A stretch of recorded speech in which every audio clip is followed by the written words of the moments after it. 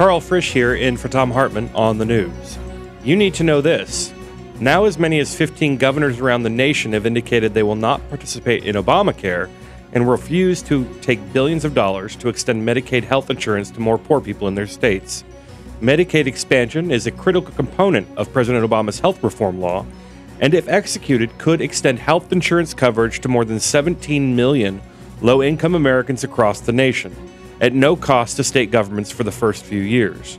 But rather than taking the money, which hospitals in the states desperately need, more than a dozen Republican governors are making a political calculation to oppose Obamacare rather than find ways to cover the uninsured. Meanwhile, Democratic governors do plan to take the money and extend Medicaid coverage, setting up a possible future scenario where masses of poor people may soon be flooding into blue states to get health insurance that was unavailable to them in red states. President Obama hoped the debate over health reform would end after the Supreme Court's ruling last week. However, it looks like it's just beginning. In screwed news, one giant pharmaceutical company just got busted for putting profits ahead of people's lives. In the largest healthcare fraud settlement in U.S. history, British drug maker GlaxoSmithKline was slapped with $3 billion in fines after pleading guilty to a number of criminal and civil violations related to 10 drugs the company produces that are taken by millions of Americans. The company illegally promoted the use of antidepressants like Paxil and Wellbutrin for unapproved uses. It also failed to report safety problems with the drug Avandia after it was discovered it could substantially increase the risk of heart attacks. On top of that, the company defrauded taxpayers by overcharging Medicaid programs for drugs and routinely gave kickbacks to doctors who prescribed their medicines. Glaxo's CEO apologized for the crimes and claimed his company learned from its mistakes.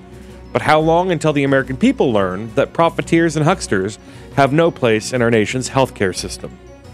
In the best of the rest of the news, is it a tax hike or isn't it? Republicans were caught off message by the Supreme Court ruling last week, which defined the individual mandate as a tax. Republicans were quick to pounce that the ruling proves President Obama is a tax raiser, even though the Congressional Budget Office calculation projected that only 2 to 5% of the population will actually pay the tax rather than buy health insurance.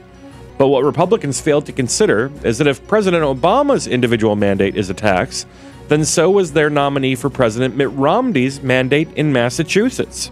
That's created a schism in the party, with Republican Chairman Reince Priebus declaring the mandate a tax, while the Mitt Romney campaign calls it a penalty.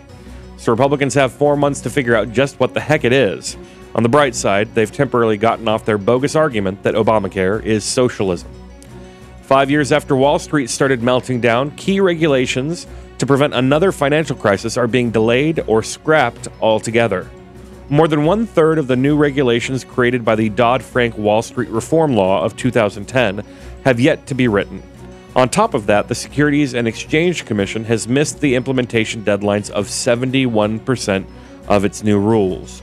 One reason why new regulations are being delayed is that Republicans in the House have slashed funding for critical Wall Street watchdogs and are threatening to defund Dodd-Frank reform altogether, giving banksters a chance to turn Wall Street into a casino yet again. A new government-sponsored study shows the Drug Enforcement Agency just doesn't understand marijuana.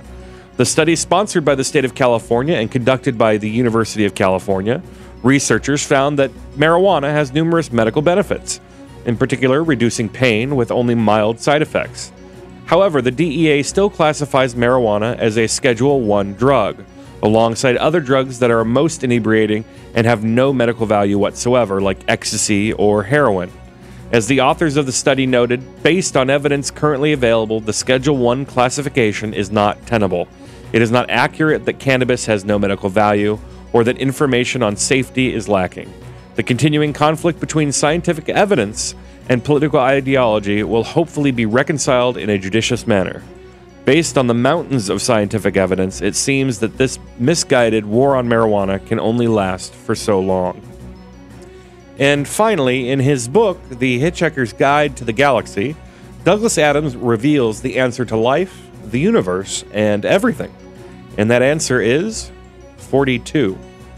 But brushing aside satire for a moment, researchers at the European Organization for Nuclear Research, or CERN, are expected to announce today that they may have actually found the answer to the universe, a subatomic particle known as the Higgs boson, or the God particle. After years of smashing together particles underneath Switzerland in a massive $10 billion particle accelerator known as the Large Hadron Collider, scientists may have found evidence of the Higgs boson, the missing links of the standard model of physics. Scientists have theorized since the 1960s that such a particle exists, and that it is the basis of all other particles, the things that give everything we see mass. And I might add, it's far more satisfying answer than the number 42.